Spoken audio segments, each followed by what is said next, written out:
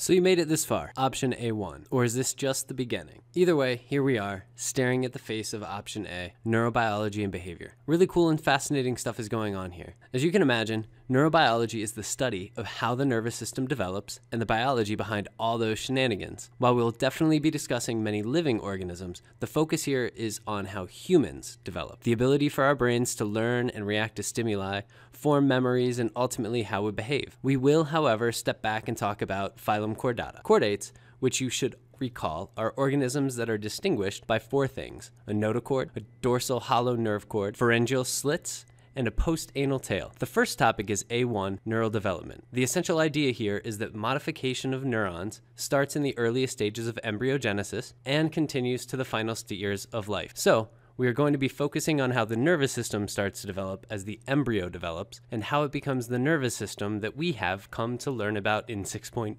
So, onward and upward. In order to best understand this topic, we have to step back and look at the information we already should know. Oddly enough, the curriculum seems to airdrop us into the middle of embryogenesis without arming us with the required pieces or truly linking the content to what we previously studied. The first piece here is the link to topic 6.5, which discusses neurons and synapses. As you can see in the diagram, the nervous system consists of different parts. We focused before mainly on motor neurons, how nerve impulses travel, and how synapses transmit chemical signals.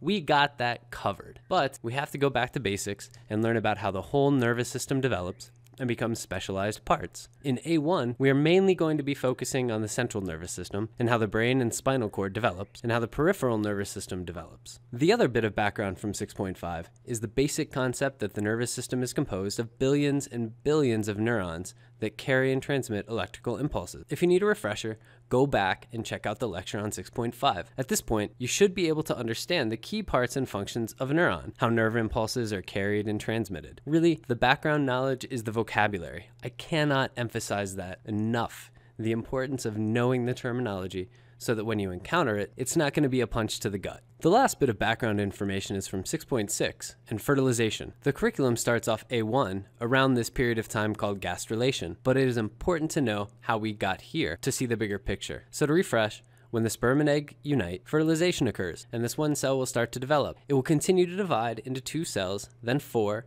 then 8, then 16, until it becomes a morula. In humans, this is around day 4 or 5. This is the time that the fertilized egg gets a special name. Around day 6 or 7, it becomes a blastula or a blastocyst. Cells are starting to get organized and arrange themselves into different parts of the embryo. In humans, implantation occurs just around this time as well. The blastula gives rise to the gastrula, which is defined as the embryo or as an embryo that looks like a hollow-shaped cup with 3 distinguishable layers: the endoderm, mesoderm or mesoderm, and ectoderm. These are called germ layers. The ectoderm is the outermost layer, the mesoderm is the middle layer, meso being middle, and endoderm is the innermost layer, endo being inside. This is the background information, and it's hugely useful for you to better understand what happens next in the process to really get the bigger picture. So that was a lot of background info, but no worries.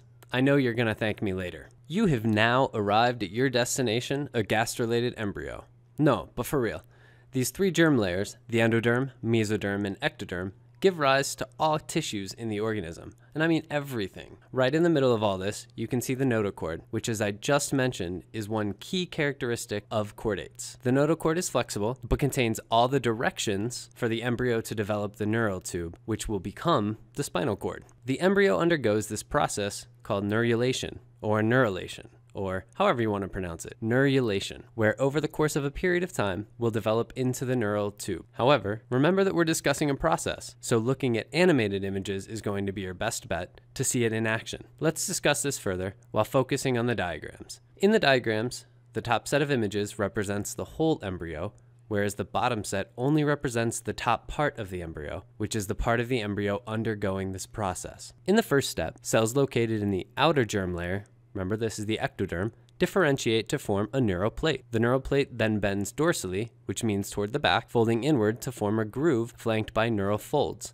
which is that part in light green. The neural folds close, and along with the neural groove becomes the neural tube. Parts of the neural folds also separate and form the neural crest. The enfolded groove closes off and separates from the neural crest to form the neural tube. The neural tube will elongate as the embryo develops and form the central nervous system, so the brain and the spinal cord. The cells of the neural crest will differentiate to form the components of the peripheral nervous system. If we think about the complete organism developing a neural tube, the cranial end, which is where the head or the brain will be, closes first, and then the closing off continues down the dorsal region of the organism to the caudal end, which is the tail end. It doesn't occur all at once. It starts at the top and goes to the bottom. You can see the second image on the right as well. And in class, we're going to be looking at the top view. One of the skills that you need to know in option A1 is how to annotate a micrograph of a xenopus. As you can see, xenopus is a frog species that are considered model organisms for chordate neural development. 2 reasons. First, they produce many eggs, so the number of eggs frogs lay.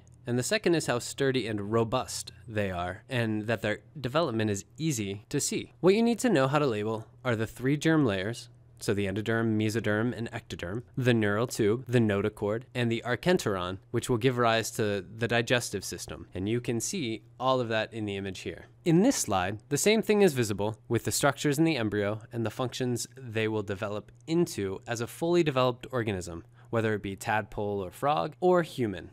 During development, complications can and do arise. One of the major complications related to the closing of the neural tube is a condition known as spina bifida. As I mentioned previously, the closing off of the neural tube occurs starting at the cranial end, so the head, and continues down toward the caudal end, the tail. Sometimes the neural tube doesn't close entirely, and this results in a condition that we know as spina bifida. It's most commonly seen in the lumbar and sacral areas, which is near the lower part of the back, as this is where the closing off occurs the slowest and is incomplete. The vertebral processes don't fuse, leaving the spinal cord nerves exposed and prone to damage. The severity of the condition can vary from mild to severe depending on the consequence of the incomplete closure. In more severe cases, patients may typically suffer some degree of paralysis as well as bowel and bladder dysfunction. A few different types of spina bifida are shown in the diagrams here. So how is this condition caused? There's not one specific thing, and spina bifida is believed to be caused by a combination of genetic and environmental factors.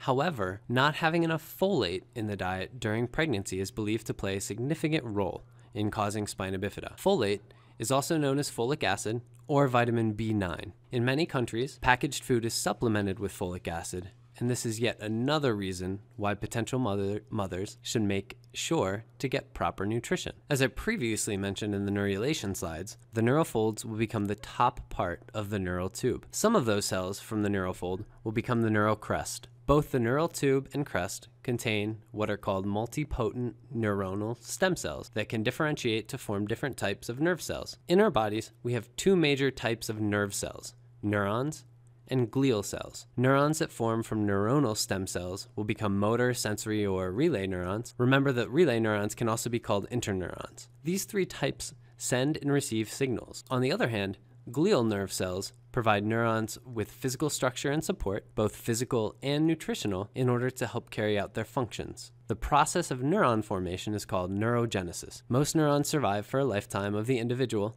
and do not proliferate during or following embryogenesis. They're what are called post-mitotic, and they don't undergo cell division. However, certain brain regions may be capable of adult neurogenesis, but most of the nervous system is incapable of regenerating. This is why damaging and destroying nerve cells means that once they're gone, they likely will not regenerate. It is important to understand that when neurons form, they have to get from point A to point B, which is the final destination. Once neurons arrive at their final destination, they become specialized further and take on more specific roles at that portion of the nervous system. So how do nerve cells migrate? Neural migration may occur via one or of 2 distinct processes, glial guidance or somal translocation. And you can see this in the animation below. In one way, glial cells may provide a scaffolding of network along which an immature neuron can be directed to its final location.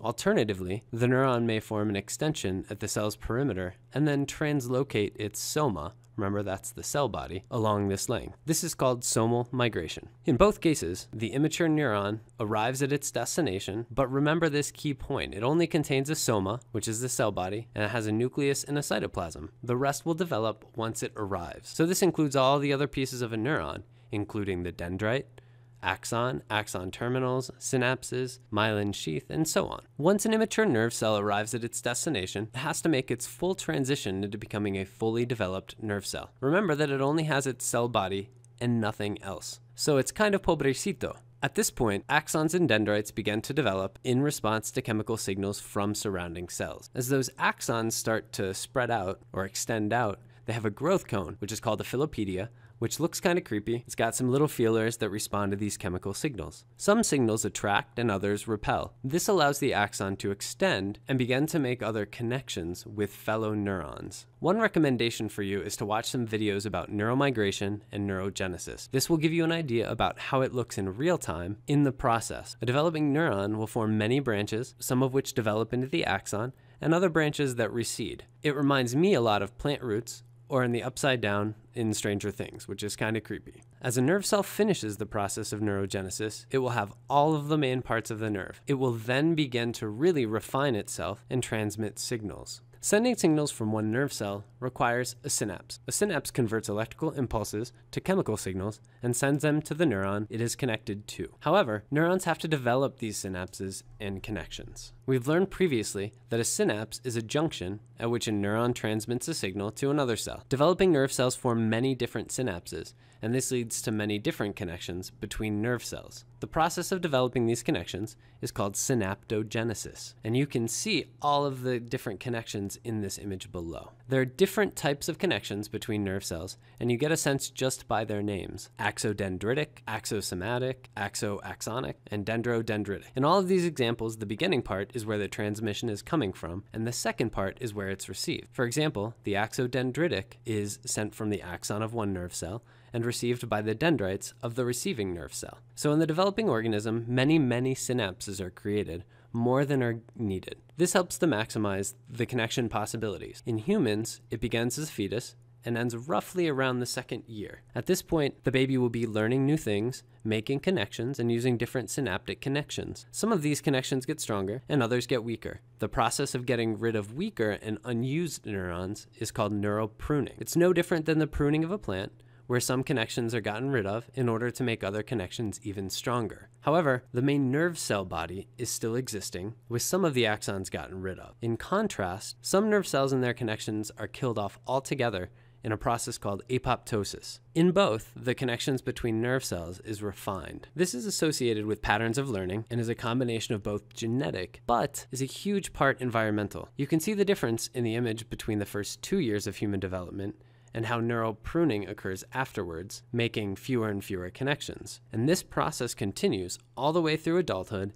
until death. Similarly, our nerve cells are constantly refining their connections, strengthening some, while others atrophy or kind of go away. Different connections are made and rewiring of nerve cells occurs. Capacity for the nervous system to change and rewire its synaptic connections is called neuroplasticity. Neuroplasticity enables individuals to reinforce certain connections, so learning, or circumvent damaged regions. Neuroplastic change can occur at small scales. For example, changes to individual neurons. Large whole brain scale, like as a response to injury. Brain function might move to a new area of the brain. And you can see this in the images below, showing the patterns of rerouting and sprouting. This reorganization of this architecture enables memory retention and learning. Growth of axons and dendrites is as much a part of neuroplasticity as pruning and apoptosis. Regrowth of axons can be up to 5 millimeters per day. Neuroplasticity is seen throughout the life of an organism, but brains show a much higher degree of plasticity during early childhood. So theories explaining memory and learning depend on the phenomena of neuroplasticity. And with learning,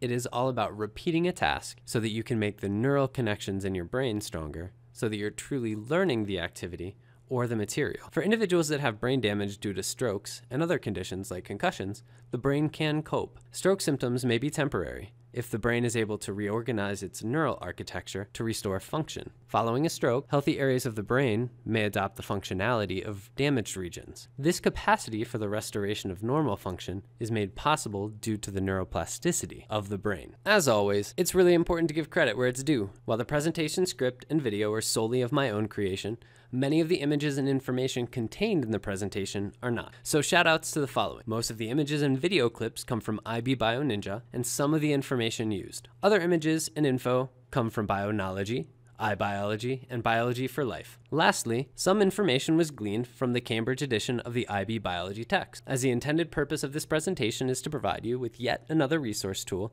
to enhance your learning for the IB Biology curriculum. So super thanks to these guys.